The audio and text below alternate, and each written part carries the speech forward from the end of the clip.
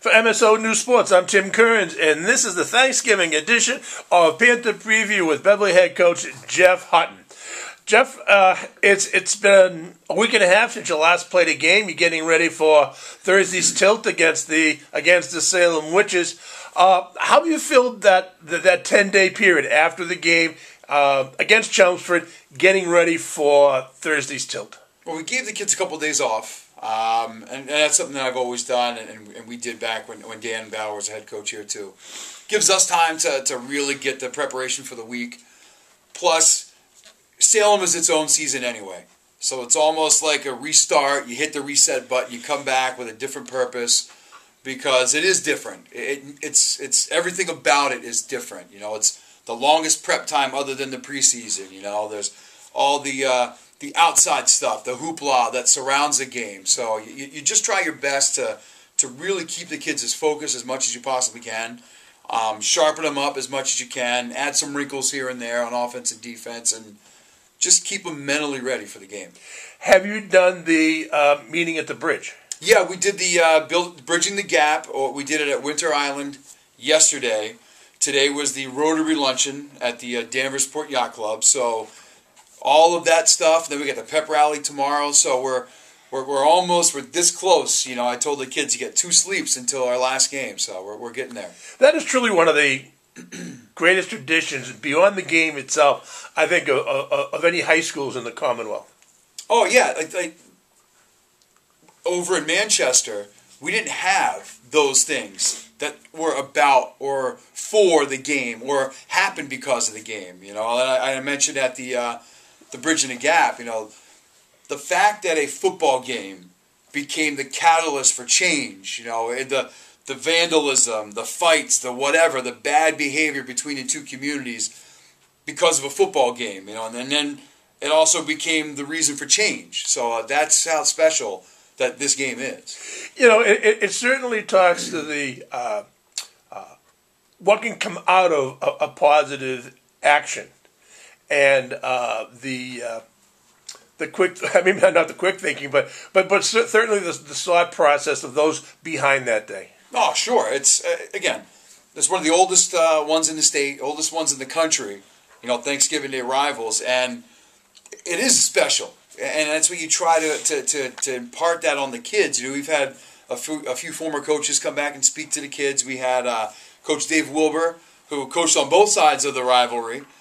We had Coach Dan Bauer come back yesterday. We had Coach Roger Rosinski, just to explain to them like a little bit of the history and really what it means to both communities.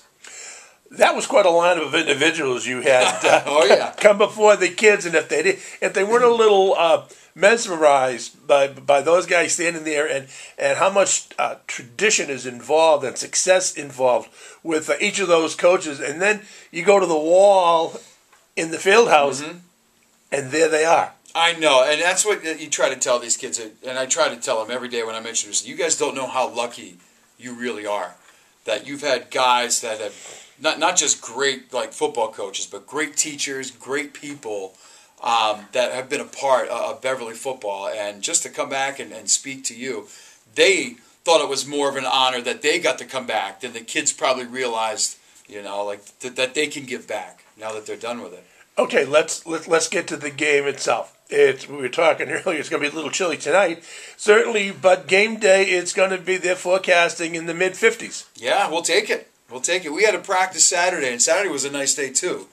And it warmed up really fast, so all the kids that had the sweatshirts and the hoodies underneath their pads about halfway through were stripping their clothes off. So, and I said, guys, this is kind of what it's going to be like on Thursday, so dress accordingly.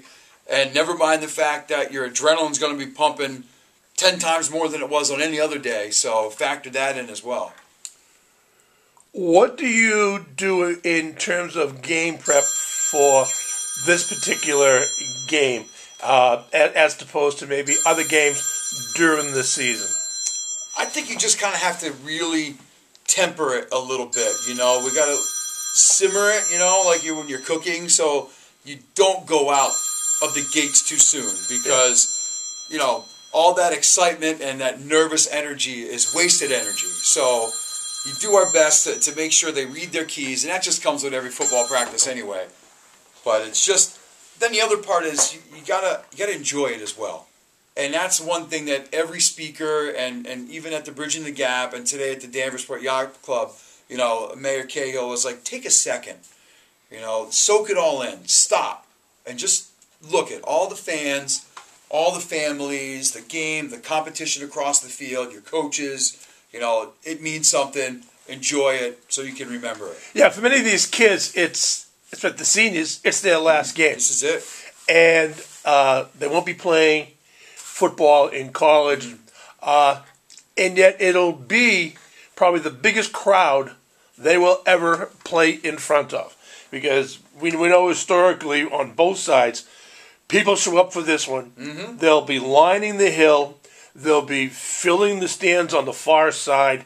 They'll be down along the field at the fence, 3 or 4 deep. It's just an amazing experience for family, friends, alumni. It's the biggest alumni gathering. Oh yeah, probably of any that happens throughout the year. Mm-hmm. No, we're lucky that we live in an area of the country that still has Thanksgiving Day football. I grew up in New Jersey, and we played on Thanksgiving, and to be able to come here, and that's still a tradition up here, it's really great. And we joke, Dan Bauer, when he was a head coach, he jokingly said, but it's not a joke, and you can attest to it, that, yay, congratulations, you won the Super Bowl. But did you beat Salem on Thanksgiving? That means more to a lot of people in the town and the alum than going down to Gillette and winning the Super Bowl. And all you got to do is go back to the 2010 season. Yeah. Beverly started out very poorly. Yep. Then got hot when they got into the league. They ran the table. They won the playoffs. They won the Super Bowl. But they lost to Salem. Still that one. Ask any of those guys on that team, and they'll say that's their one regret, that they kind of slept through that game and didn't respect the magnitude of it. Yeah, and it's like you said, yeah, we won the Super Bowl in 2010. Yeah, but didn't you lose to Salem? Uh-huh. And it's like, oh yeah, you gotta you gotta bring that up. That's right. So it does stay with you, and it's a source of conversation. Let's say years later, as guys get together and see their former foes in many different social settings. Oh yeah, it's a point of pride. Okay. So nothing really special in the game plan. You've got the plays, you've got the defenses. It's more or less just basically, as you said, sharpening everybody's attention to it, bringing the mental focus probably more important than anything else to a crescendo for these guys. Oh yeah. Well, you hope that they're excited anyway. And as always, if you're teaching excitement, then you got a lot of other problems. So we're not going to have to worry about that. It's really the execution part. Who's going to execute better? Because both sides are going to come. It's our Super Bowl, and it's their Super Bowl too. Yeah. And they've got a really good team this year. They're 6-4. They played a lot of tough teams like we did, really tight. So, and Coach Rosinski said it best. Like, doesn't matter what the records are. Throw it out. Yeah. You're 0-0. They're 0-0, and it all matters the next 48 minutes. Yeah, and what it does is, okay, at the end of the day, what does the record between Beverly and Salem stand at? Yeah, exactly. Yeah, that's the key. Listen, Coach, I want to thank you for all of your cooperation and help during the course of the season, meeting with me on a weekly basis to continue the Panther preview that we started on under Dan and continue through Andrew. It's a lot of fun for myself. And it keeps people in the area up to date on just what's going on with Panther football. We will meet one more time beginning of next week to do a Panther review to look at the Thanksgiving Day game and look at some of the highs and lows of this season. Excellent. Thanks, Tim. Okay, thanks, Coach.